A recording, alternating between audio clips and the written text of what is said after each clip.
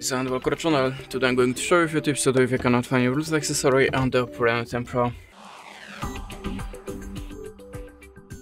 So when I have a problem with my headphones or any other Bluetooth gadget, I'm always standing around the simplest way, just switch off and switch on again the Bluetooth connection to restart it.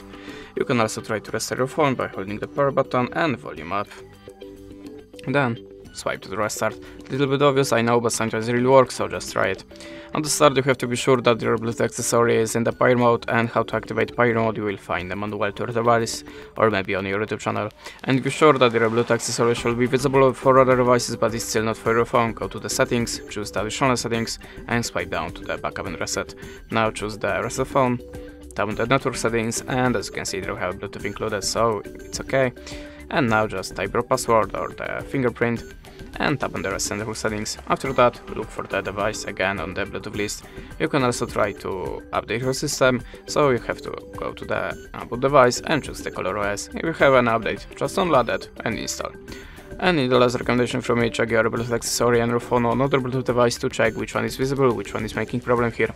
That's it, thanks for watching, leave us a like or a comment, and goodbye.